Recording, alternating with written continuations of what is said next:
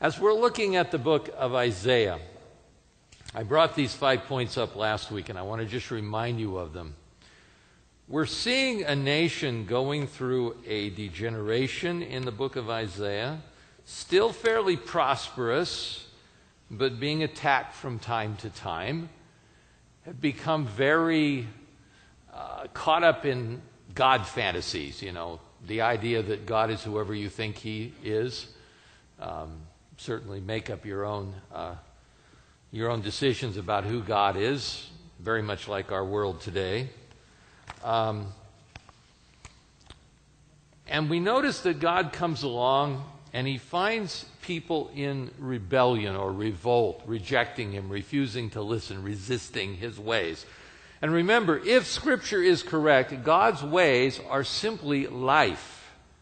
We're not talking about rules for being good here. You often think that religion is all about trying to be good. Stop doing bad things so you can go to heaven. Which bad things seem like the fun things, right? So let's all be good. As one person put it to me, I finally decided it was better than the alternative, Eternal boredom was better than the other option. So let's go to church for eternity and listen to long sermons and sing another song, another verse into the ceaseless ages of eternity. And if we're good, that's at least a better option than the other. Satan has taken the life out of holiness. And what we're talking about here, in rebellion and sin and resisting God's ways, are simply rebelling and resisting the ways of life. Anything other than God's ways is death with a few thrills on the way that usually get you addicted to something.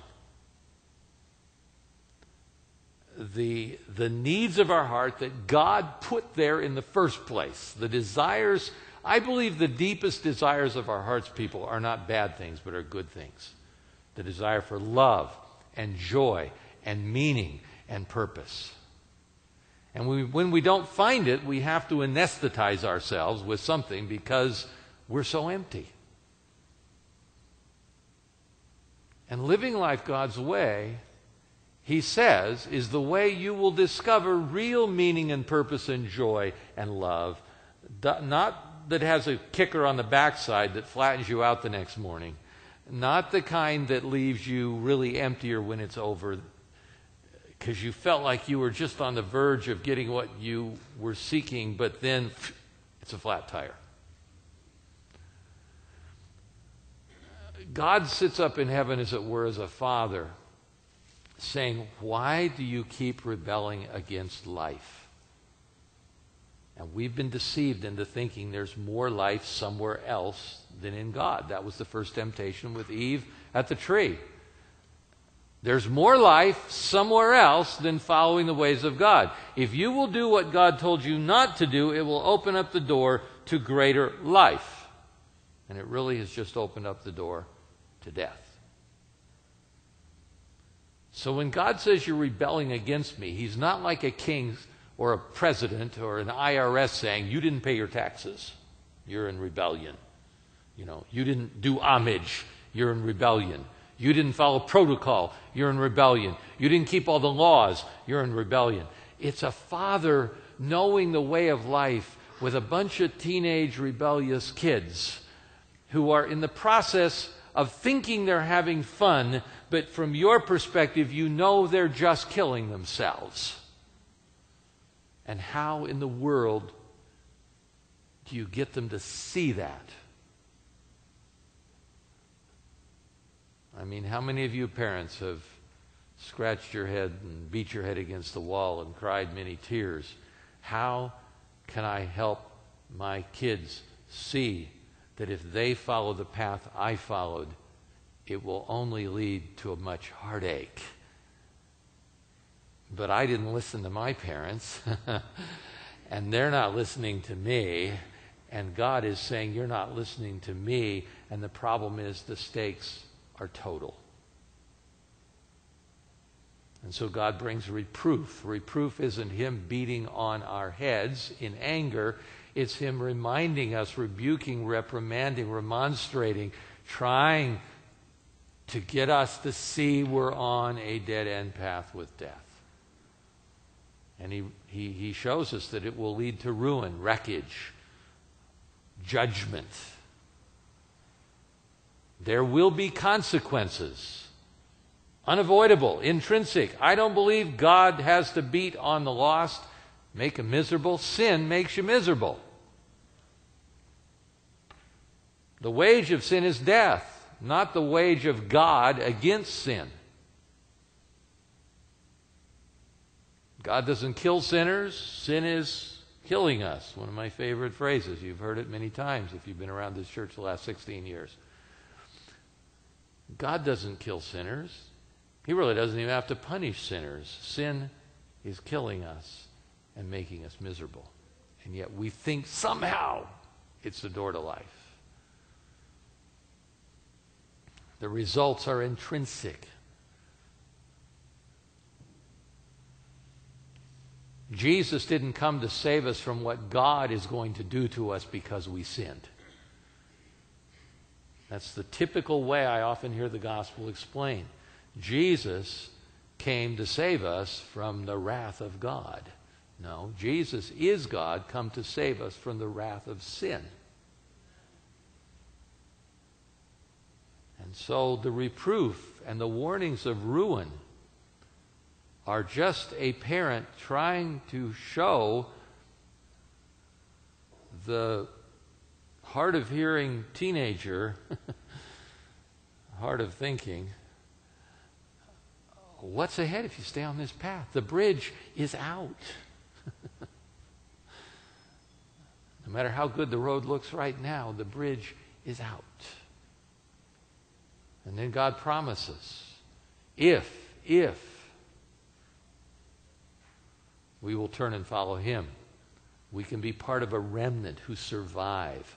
Because ruin is coming. The majority of this world is not listening. As he said in chapter 1 of Isaiah, I'm going to melt you down and skim off the slag.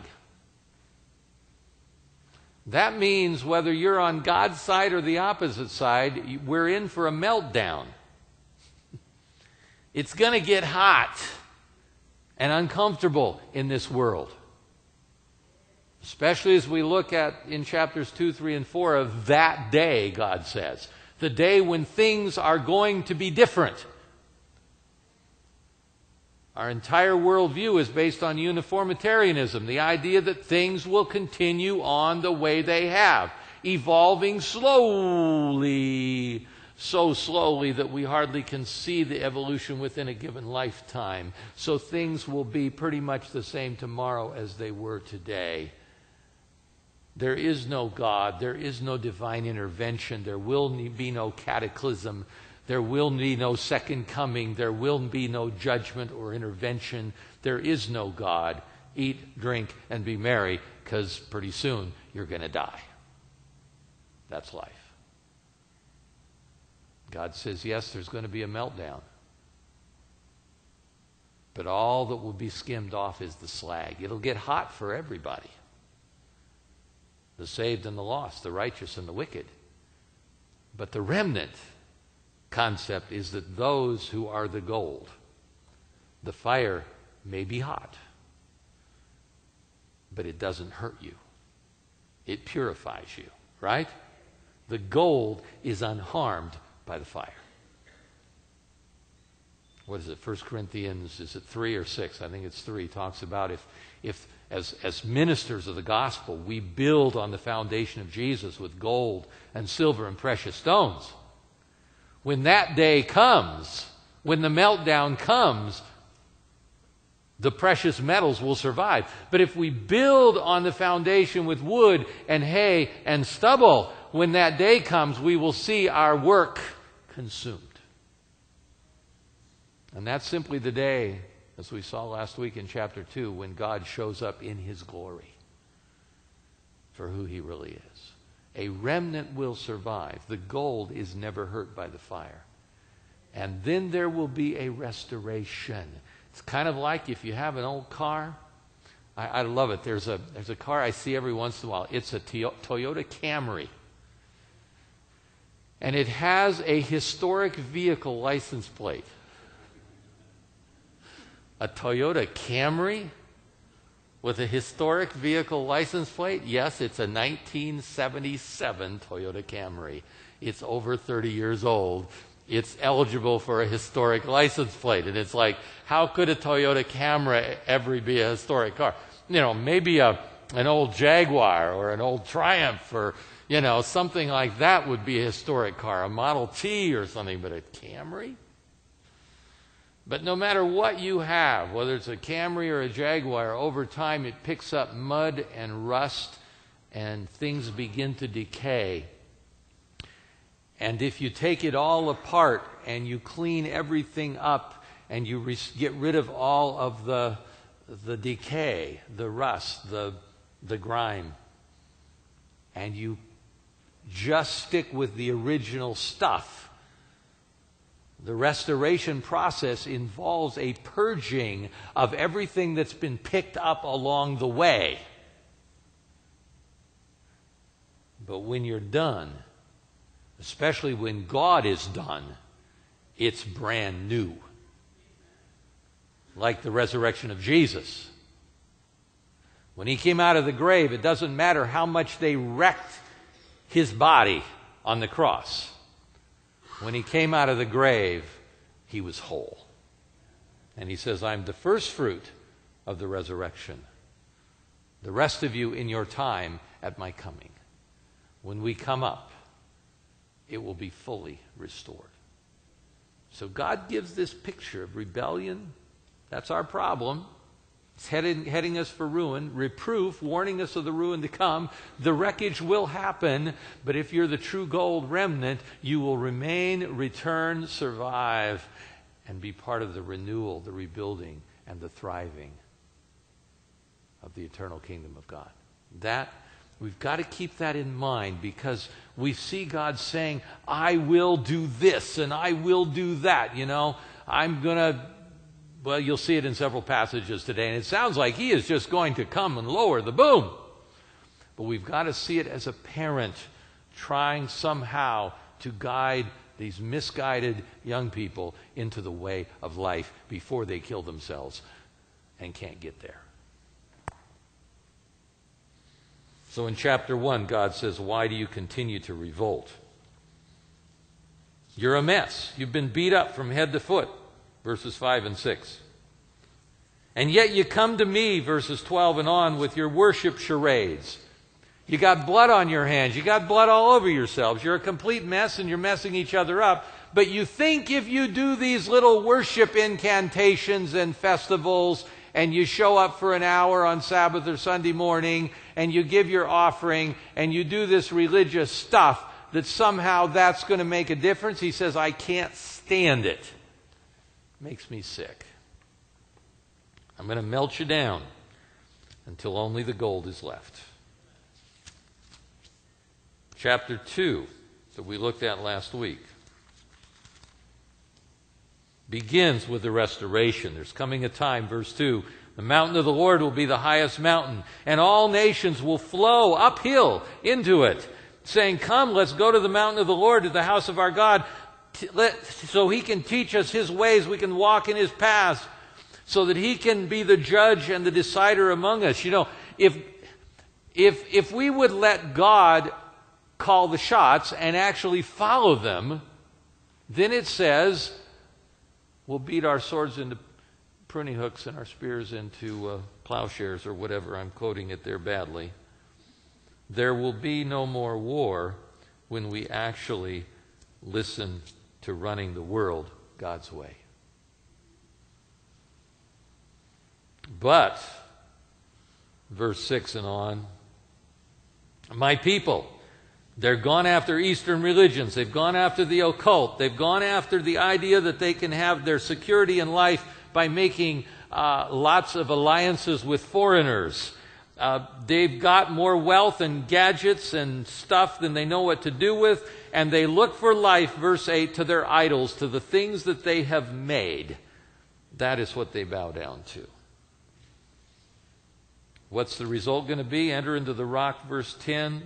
Because when God shows up in His glory, the lofty looks of man will be humbled, and the haughtiness of men will be broken down. The Lord alone will be exalted in that day. In that day, this day of God, when things are going to be different, when He's going to break in, there is going to be a cataclysmic break-in. He's going to bring an end to this seemingly unending reign of sin. And in that day, when He shows up, that's the thing people don't recognize, is who God is. God doesn't have to show up and do something awesome. He just shows up and He is awesome.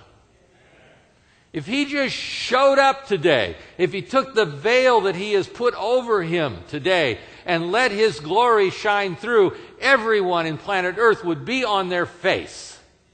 Richard Dawkins included. The biggest atheists included would be saying, I'm convinced there is a God. But it wouldn't be because the heart desires a relationship. It just would be because God is so awesome. And He actually veils Himself so that we have choice. Because if He came in all of His presence, we would have no choice but to be on our face. And God doesn't want the kind of subservience kings of this earth demand. He wants our hearts. He wants love. He wants us to say, come, let's go to the house of the Lord. He doesn't want to be behind us saying, get into the house of the Lord. There's nothing there for His heart. Remember, God is love more than He is power and majesty.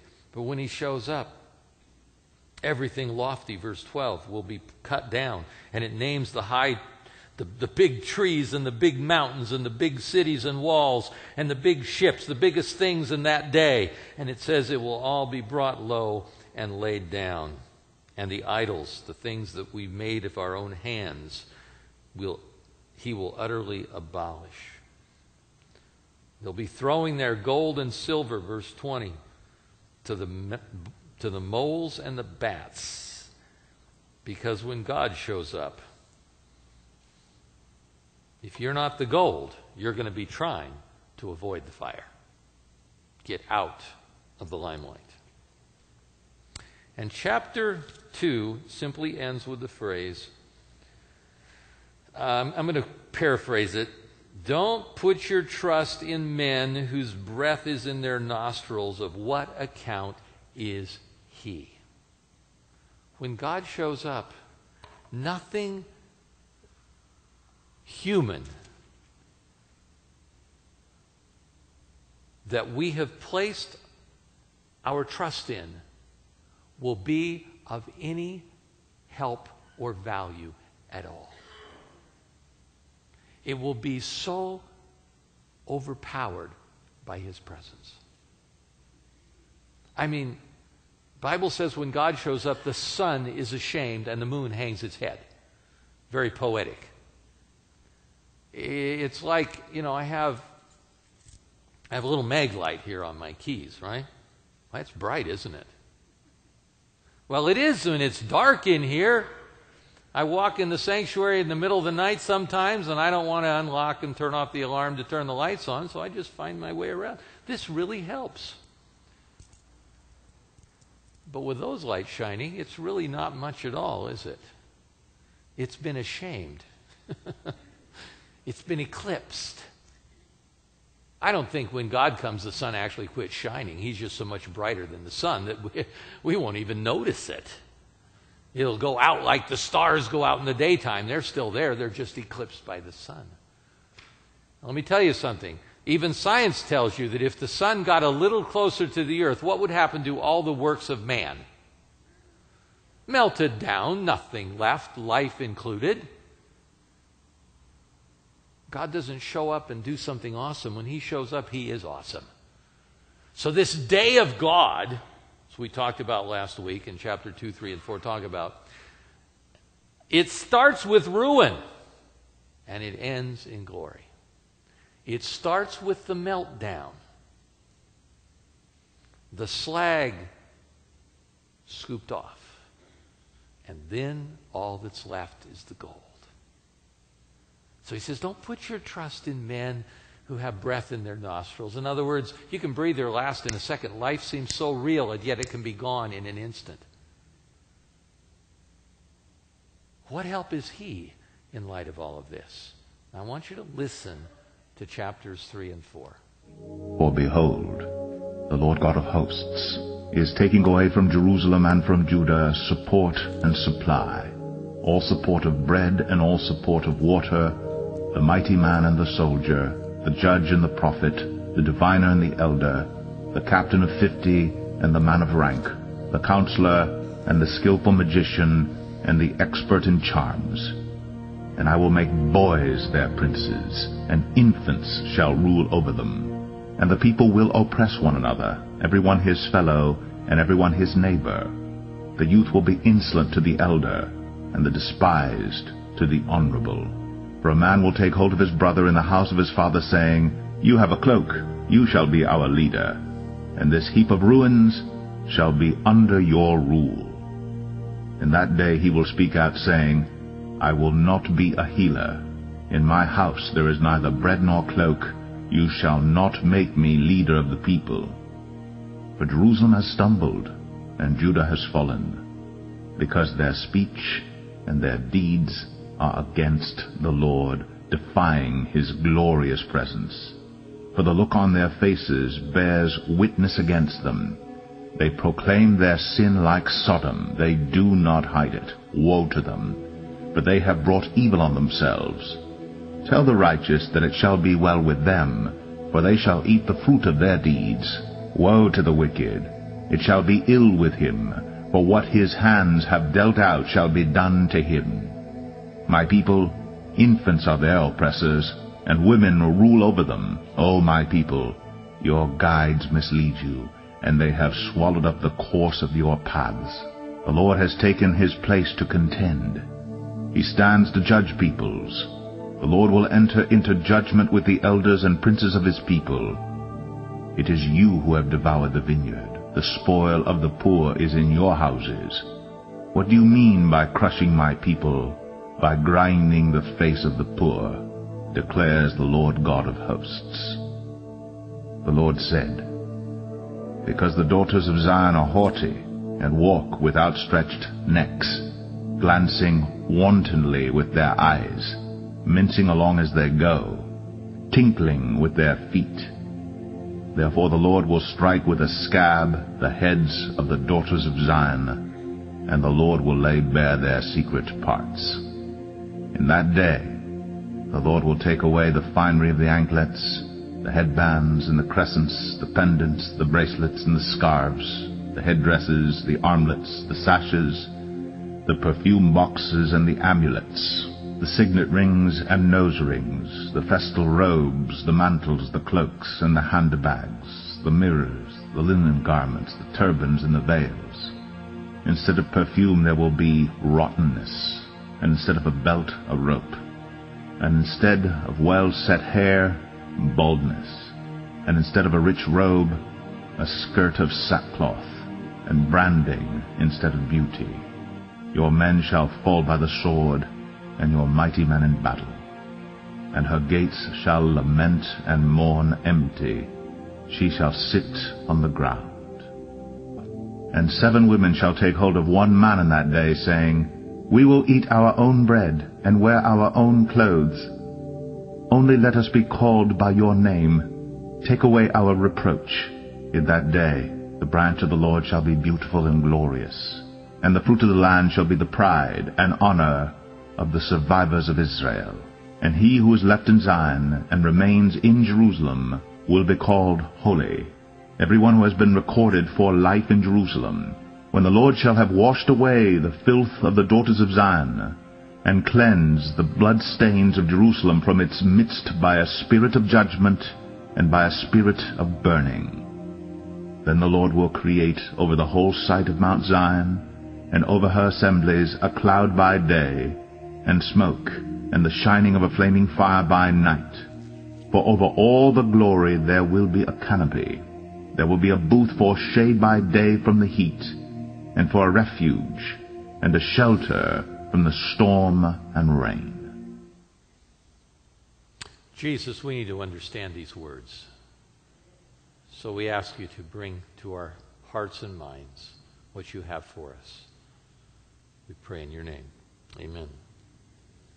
So I believe chapters 2, 3, and 4 form a single unit. Starts with God is going to be lifted up in the end, and all the nations will flow into his presence. It tells us what's wrong with his people. They've gone after Eastern ways and occult and alliances and wealth and gadgets and the makings of their own hands. But when God shows up on that day, he's going to have a day, all of that stuff will be melted down. So don't put your trust in any of that. Chapter 3 then begins to tell us how this meltdown actually happens. And it precedes when God shows up, because sin is in and of itself self-defeating. Have you noticed that every society falls apart? No society has managed to avoid decay. Entropy is everywhere. Everything without positive input begins to decay and fall apart. And so he now describes how the very society of his people is falling apart. The Lord, verse 3, or chapter 3, verse 1, the Lord of hosts. That's an interesting phrase. I'm going to talk more about it later. But God doesn't primarily like to call himself the Lord or Yahweh of the earth or of a given territory. The word host can mean an army. Over and over again it means that.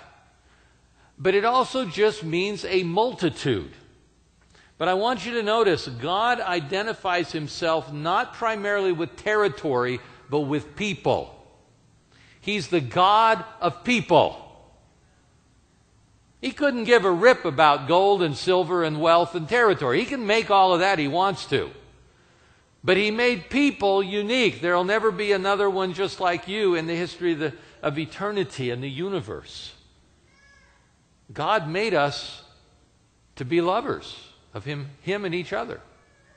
There's something unique about image of God creations. He is the Lord of multitudes. He's the Lord of peoples. He identifies himself with people. Now he says, behold, the Lord of peoples, of hosts. I know a lot of your Bible translations will call it the Lord of armies or the Lord of angel armies. And sometimes that host refers to the hosts of heaven.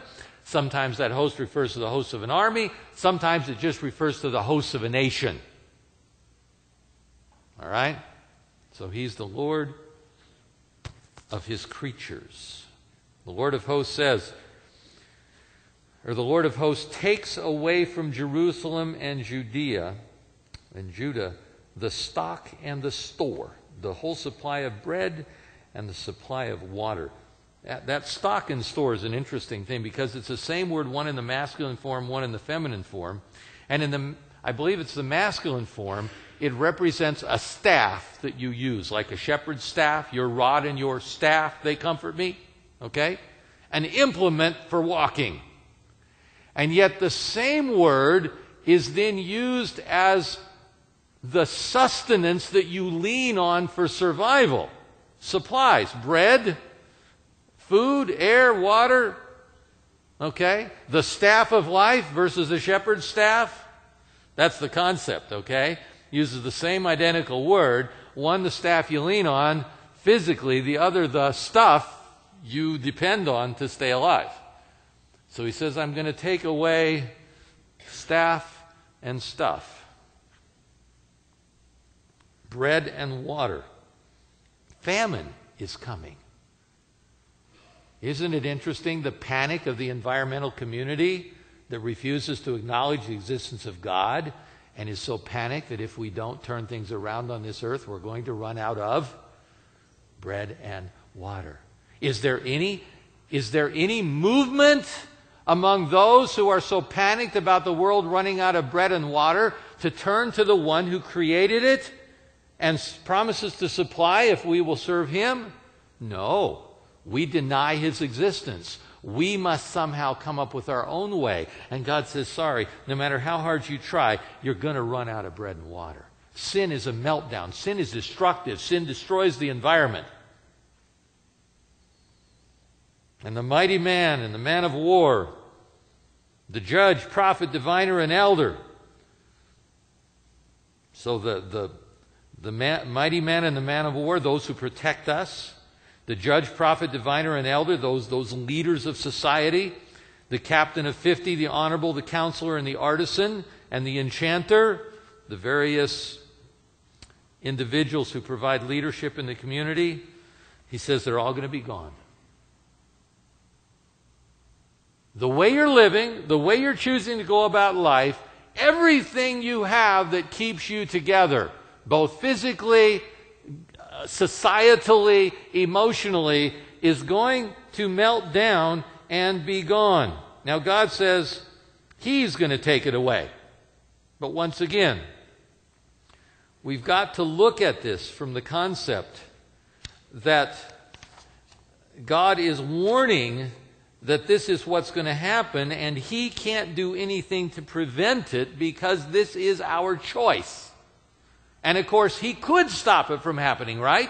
He could keep pouring in the supplies while we rebel and kill each other and oppress one another. Or he can step back, which makes it seem like he's doing it. You know, Daddy isn't feeding me. Well, of course, you refuse to come home for dinner. You know, we have this idea we should be out there and God should come out. You know, Dad should come out and find us wherever we are rebelling, refusing to come home, refusing to be in a relationship, saying, leave me alone, I want to be on my own. But when we're hungry, he should find us and feed us. And so we blame God for not showing up when we're running the other way, saying, stay away from me. Because then we get hungry. We get lonely. And so it's seen as God doing it because God could stop it. But God believes in free will, and he has to let it happen. Society is going to completely melt down. Verse 4, to the point where you're going to have children for princes and babes for rulers. You're going to have people in power running your country who have absolutely no experience or ability to do it. Does that sound familiar? And everyone will be oppressing one another. Anarchy. Everyone taking it out on their neighbor. What's going to happen if you have a nifty supply of food and water in the middle of Phoenix, stashed in your house, and everybody around you is hungry and thirsty? You talk about Rwanda.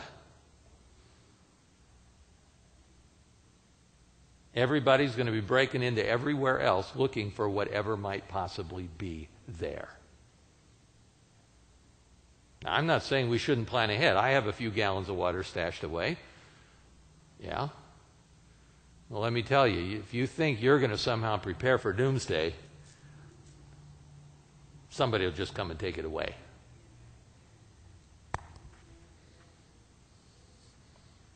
And the child or the boy will be insolent towards the elder, no respect for elders, and the base towards the honorable, no respect for people or position.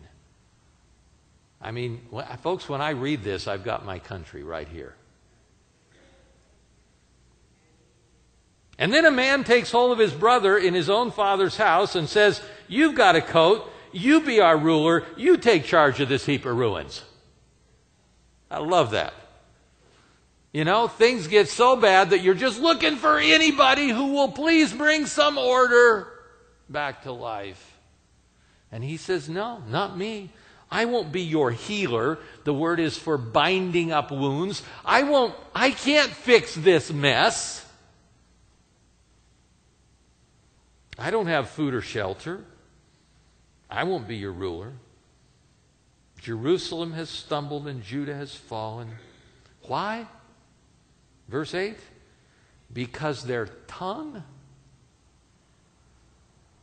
and their doing, their speech and their actions are against Yahweh to provoke His glory. And this is where things get a little sticky trying to preach through Isaiah. Because the only way to turn our country or any country around is if your heart gets turned around. And if your heart gets turned around and you help someone else's heart get turned around, and because the quality of society is the quality of the characters of the individuals who make up the society. You can't fix society from the top down or the outside in. You have to fix it from the inside out. And yet, not only is there the individual factor here in the book of Isaiah and in reality, but there is the corporate factor. And we who believe strongly in the concept of the separation of church and state, that the government shouldn't be running the church and the church shouldn't be running the government, this concept has been taken to one extreme to mean we ought to have God completely dismissed from society, public life, and anything to do with the government, as if somehow we're going to have freedom if we have only godlessness. And then you have the other side that says, no, we got to fix it by reuniting religion and the state so that we make everybody do right. Well, if you make everybody do right, nobody's doing right. They're just doing what they're told. But there is this middle ground that nobody seems to want to go down. We seem to have trouble with it. Where we recognize that the government can't run the religion can't run the government, but a society without God is going to be totally degenerate and fall apart and not be able to govern itself. And yet you don't want a government who demands what you do about God. And it's kind of like walking a tightrope. How in the world do you do this? But that's what our founding fathers tried to do. They did not set up a government without God. But they did set up a government that didn't tell you how you had to relate to God. Even though our founding fathers, be they deists or Christian, believe that the Bible should be the basis of all public education. You just need to go read the original documents instead of reading the revisionist history. So when you preach Isaiah, when you read Isaiah, not only do you have to apply it individually, but you have to deal with societal, corporate, national attitudes. But you got to remember that's the sum total of the individuals. And you only fix it by fixing individuals. Personal restoration will lead to national restoration. It comes from the bottom up and the inside out only. And what's wrong? What's wrong?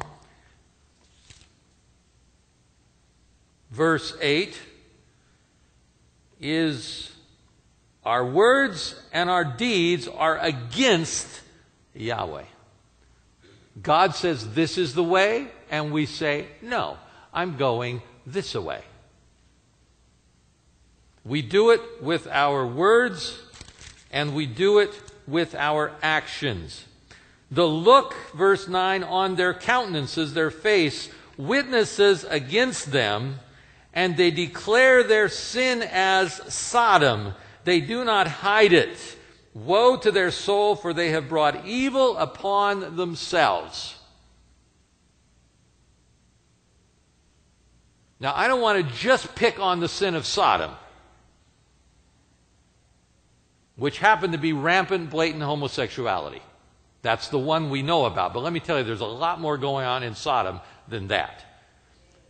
But what Sodom shows us is when living a life that God says is an abomination and will lead to death is not just done behind closed doors, but has become the violent arm of the society saying you will approve of and support our choices, or we'll break down your door and rape your guests. That's Sodom. It's sin with no sense of shame. In fact, if you dare call it wrong, you're now going to be prosecuted for discrimination. Words and deeds are against Yahweh. It's as if the sin of Sodom, or it's like the sin of Sodom, written all over, no longer hidden. Verse 10, say to the righteous that it will be well with them. They will eat the fruit of their doings. Do you catch what that phrase says in that context? I was online looking at an actual flyer written within the system of the Department of Justice of our nation to the managers over the departments about an upcoming gay, lesbian, bisexual, and transgender Pride Month. And if you are a manager, if you're a person of over any other workers in the Department of Justice, you are told in this flyer, during this month, silence will be seen as negative. You must display pride stickers in your office. You must attend and affirm the lifestyle. Or they don't say what will happen, but they say silence will be seen as negative. You're no longer allowed to stand tall while others bow to the image. You must bow or burn. You get that picture? We Adventists have thought it was going to be about the Sabbath. We're discovering there may be other issues we have to bow or burn over societally. And so what does it say here? It says, say to the righteous, it will be well, they will eat of the fruit of their doings. Stand tall. It may get hot, but the fire doesn't hurt the gold. And God will meet you in the furnace, and you will eat of the fruit of your doings. I love it. He puts this picture together of blatant evil where it looks like there's no way out. The three Hebrews in the fiery furnace. And then he drops in this verse, tell the righteous. Tell those who refuse to cave in. Tell those who are willing to take whatever prosecution the society wants to put them because they're willing to call sin by its right name. We don't want to mistreat anybody. We don't want to marginalize anybody. But woe be a government that tells me I have to show approval to abominable sin. I don't want to persecute them, but don't make me bow. And God says, say to the righteous, it will be well. Boy, we need that encouragement sometimes, don't we? Oh, maybe there is hope. But woe to the wicked, verse 11, it will be ill with him. The reward of his hands will be given him. Remember, the wages of sin are intrinsic. As for my people, children are their oppressors, and women rule over them. Sorry, ladies.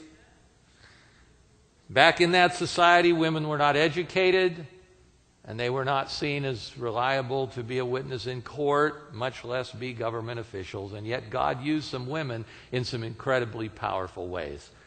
But it's pretty few and far between. It seemed to be a very male-dominated society. So take this in its context. I don't think that means that you are all incapable of being leaders. But the point he's making is the total inexperienced are in charge and ruling by the capriciousness of their whims, despots. O my people, those who lead you cause you to err and destroy the way of your paths. Our leaders are leading us down paths to nowhere. But the Lord is going to stand, verse 13, and plead and judge the people. The Lord will enter into judgment with the elders of the people. And I'm going to have to stop with that point and not make it through chapters 3 and 4 today. But I want to make the point here that we can pick up on next time. When God steps forward in judgment, it can look like a Category 5 hurricane. It can feel like a complete and utter disaster.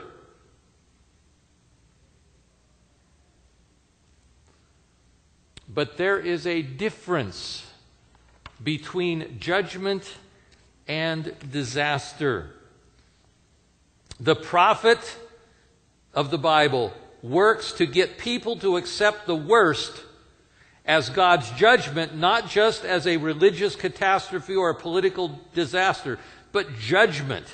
If what seems like the worst actually turns out to be God's judgment, it can be embraced, not denied or avoided, for God is good and intends our salvation. So judgment, while certainly not what we human beings anticipate in our planned future, can never be the worst that can happen. It's the best, for it's the work of God to set the world and us right.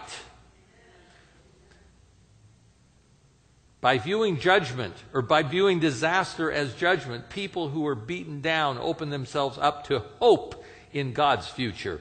In the wreckage of exile and death and humiliation and sin, the prophet ignites hope, opening lives to the new work of salvation that God is about at all times and everywhere. Remember when the planes flew into the Twin Towers? Some poor Christian preacher dared to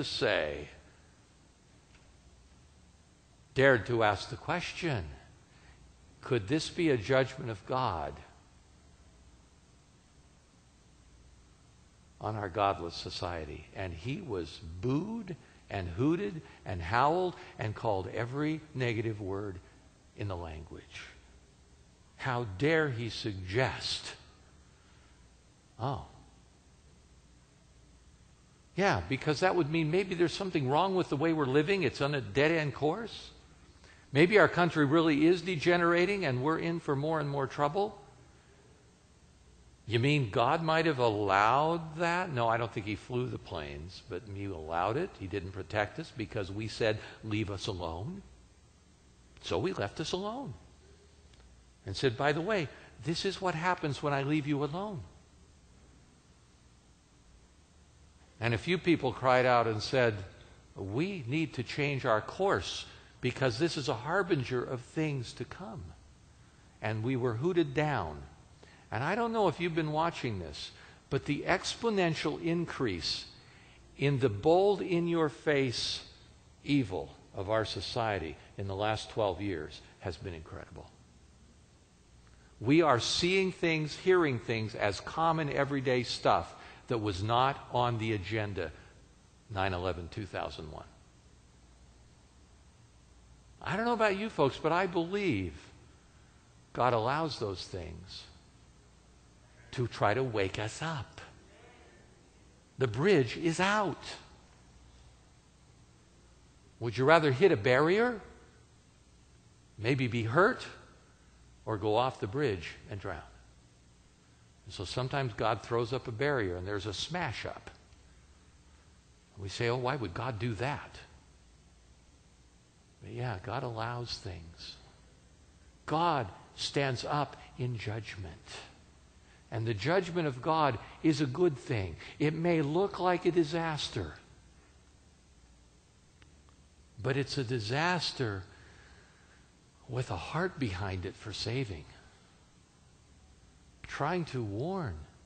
You let your kids suffer some consequences, hoping they'll learn their lesson, see the light. If you keep covering the consequences, they'll just keep on in their ways of death. So God lets some consequences. And then he says, are you listening? Do you have eyes to see and ears to hear? And the nation says, no. Don't talk to us about God. We're cutting God out. We don't want anything to do with it. And after that kind of a judgmental warning that God allows, you see evil take off exponentially. I really believe, folks, that we are headed for deep, deep trouble. Economically, the staff and the stuff is going to be gone. Everyone against his neighbor. Boys ruling over us. Capricious rulers who care nothing for the people. And we are in for trouble. But God is going to stand in judgment. And he says to the righteous, hang on. You will eat the fruit of your deeds. Stand tall. You may go into the furnace. I may even light the furnace. But that's for purifying the gold and skimming off the dross. So we can have a remnant and a restoration and actually go back to living life a way life is worth living. And that is the ways of God. Jesus, we struggle with these things of judgment and disaster and what you cause and what you allow. But we see a description not just of Jerusalem and Judea, but of our nation, of our world.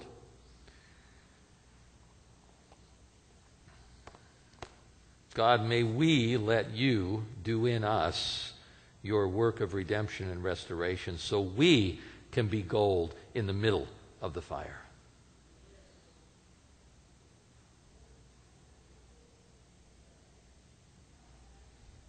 May we endure. May we shine. May we reflect your glory and your character. May we be part of the solution, not the problem. Not by condemning sinners, but by living life. Your life, your way. We pray in Jesus' name. Amen.